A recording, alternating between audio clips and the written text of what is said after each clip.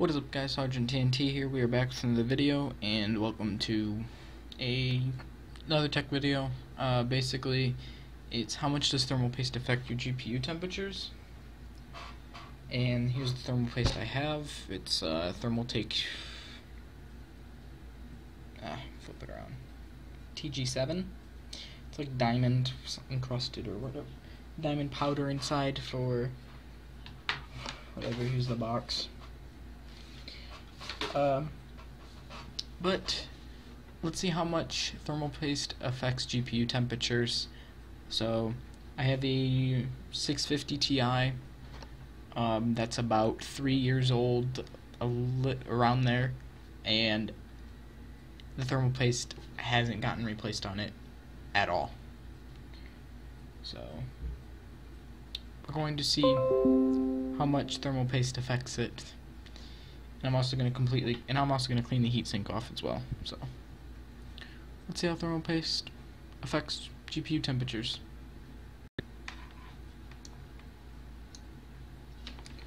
So right now, that is our idle temperature right there.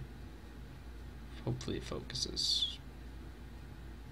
If you can't see that, it's at 47 degrees Celsius at idle. That means no game is running at all, which isn't too bad. That's also under 30-ish% GPU usage, so it's not terrible, but it probably could be improved somewhat. So I'm gonna boot up the game and we'll see how much it gets under load.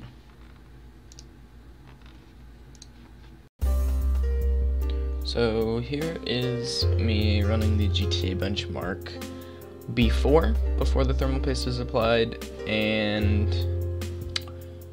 basically on my usual playing settings, which is pretty close to, it's pretty much low. My card isn't exactly an ultra gaming card, but it still runs GTA at playable frame rates, and it doesn't look that bad. There are some spots where it looks garbage, but for the most part it's okay. So I'm gonna go ahead and let the benchmark run.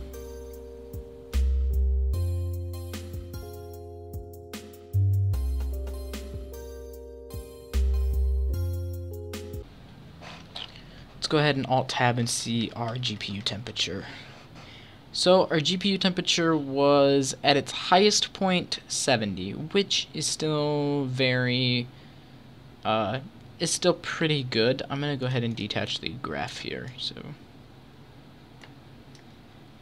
So like I said, idle was 45, so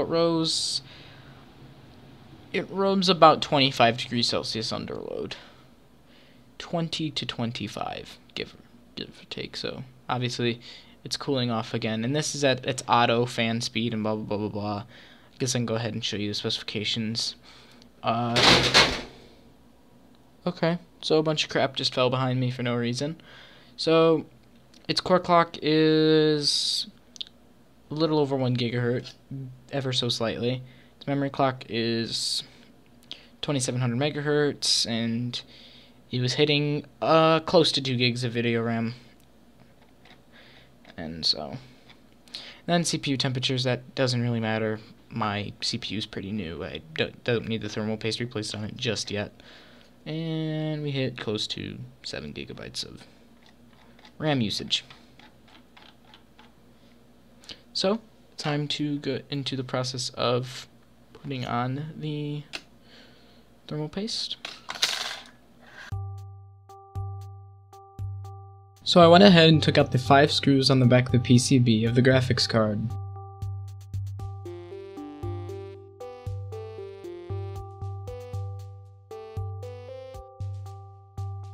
After removing the screws, it was just a matter of pulling the heatsink off of the PCB. I went ahead and unplugged the fan connectors so that they would be 2 separate units and wouldn't get in the way of each other. As you can see, there was a little bit of dust inside, but it wasn't too bad, and we'll worry about it later. I started cleaning off the thermal paste from the heatsink. I could tell the paste was getting pretty old. It started coming off in chunks instead of wiping off like a paste would.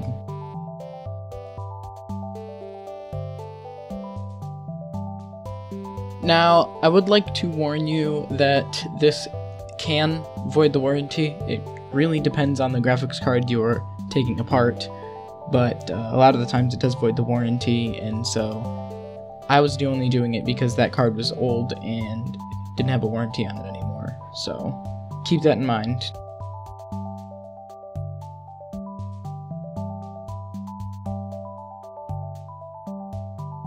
Now after I did that, it was time to move on to the chip itself.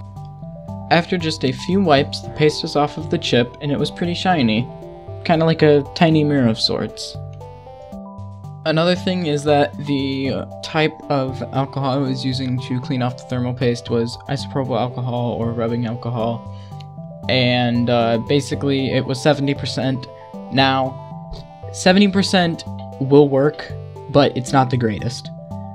You're better off doing 90 or 99% because then it's only 10 or 1% water, so you don't have to wait for it to evaporate. With the 70%, it cleans off pretty much just as well, but you need to wait for it to evaporate, which I had to do.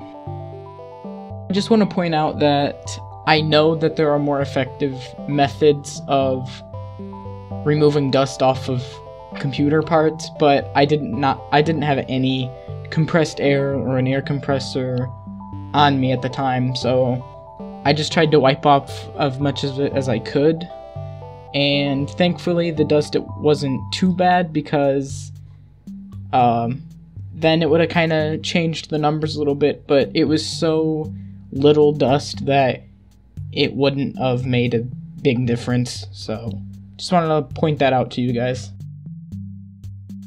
So applying the thermal paste is the same as putting thermal paste on a CPU. Just put a tiny amount on the center of the chip or the die, and then reattach the heatsink onto the PCB and you're done. So putting the heatsink back on the PCB is pretty simple. All you do is take the fan connector, plug it in, and line up the cooler with the screw holes, and put all the screws back in, and there you go. So this is the process of me putting the card back together. It gets really difficult and annoying to try to line up all the screw holes properly, and then on top of that, being careful as to not get the thermal paste on any other part of the heatsink / chip. So it gets difficult and frustrating and stuff like that, but you know, you gotta put it back together or else it won't work. So yeah, that was fun, did you? So now with it all put back together, we can put it back into my computer and let's do some more benchmarking and temperature tests. Hey guys, we are back and here is our idle temperature. We went from what I believe to be 45 to 47 degrees idle to 42 average, 41, 42, sometimes 40, which is a decent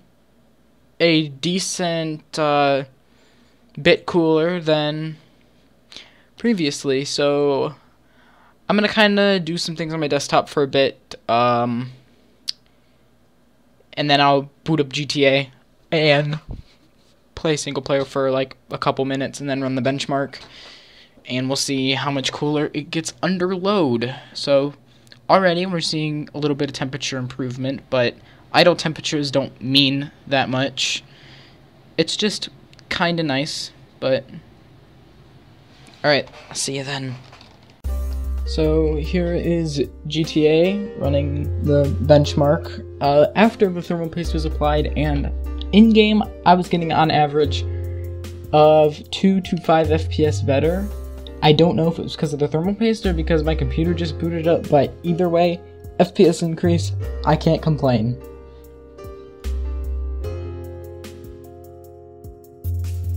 I would also like to mention that go towards the ending of the video, you'll see a side-by-side comparison of before and after the thermal paste.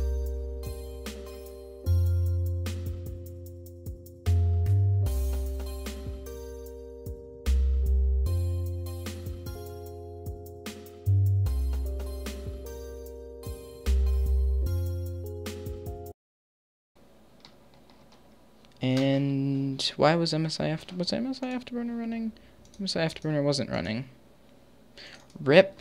Okay, but it's still nonetheless the card's heated up. Oh, there it is. Okay. So under load we went to 65, 66 worst case scenario. It was around the we went down to the high 50s. So that's honestly a pretty decent little improvement. Again, it was around the 5°C mark. So let's see, last time it was 70 around there.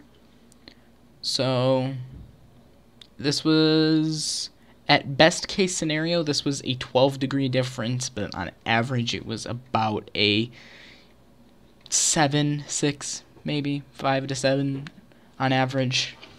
So still a pretty decent little improvement, and like I said, I got slightly more frames, very slight. So if you were really desperate for frames and your card was already running hot to begin with, then go ahead and redo thermal paste. Get just any thermal paste. Well, get decent thermal paste anyways. This is Thermaltake TG7 thermal grease with diamond powder inside for best thermal conductivity.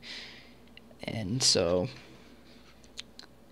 I'm not sure, this was just the only paste they had at Best Buy that was decently cheap.